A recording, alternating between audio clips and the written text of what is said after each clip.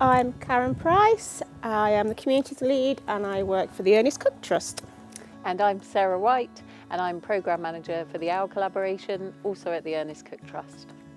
We got involved with the Access to Nature programme because we recognise as a landowner and an outdoor learning deliverer that there are lots of barriers to accessing green spaces in nature, whether they're quite obvious barriers or hidden barriers. And by being involved in this programme, it meant we could hear from other people with lived experience, hear from other organisations working in the field, explore different potential solutions and support each other. One key learning, I would say, is to take that step back and have that critical view on the whole experience in terms of accessibility. So from that session with the Sensory Trust, with the accessibility chain, or going on to the session with Inclusion Gloucester about co-creation, where it was all about you absolutely have to think of these things at the point of inception, and that costs money and takes time, and you have to invest in that. A key link for me was to just do something. I think I worry that I'm going to upset somebody or do the wrong thing, and I think as an organisation we may also feel that we need to have it perfect before we implement it, and actually talking to people, doing stuff, taking that first step and taking sometimes a bit of a risk. People aren't going to dislike us for trying something new. That from general feedback is people are just thankful that we are actually trying to be welcoming and accessible and inclusive. There's been a validation there with some of the things we were thinking about and we're piloting this year, and actually that was really reassuring. Actually, some resources that we're developing alongside the Country Trust.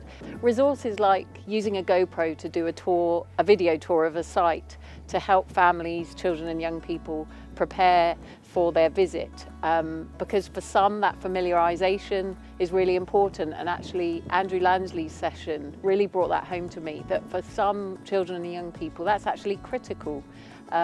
So that was a really nice thing actually, that we kind of felt validated in some of the plans we had already. And I think from an organisation the benefit from the programme has been around recognising where we are and where we've got to go to. So I think we're still at the very start of the kind of journey for us, but that's really exciting.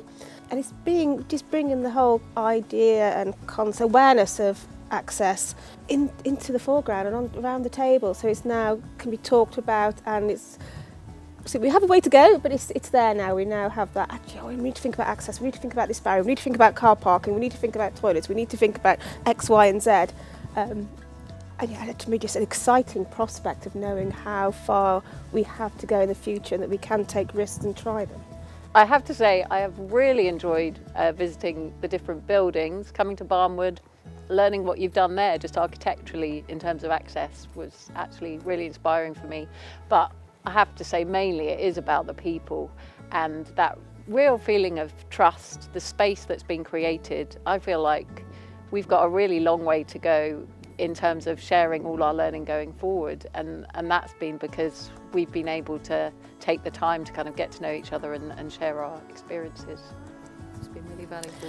And I would echo Sarah's comment. For me, the most valuable thing personally has been that time to be spent with other people from other organisations, whether they're big organisations or little kind of sole independent or people working in their own kind of charity. Time to just discuss ideas and share ideas and support each other when it's not quite worked as well as we wanted it to, but just time to just be a nice safe group to explore ways forward really.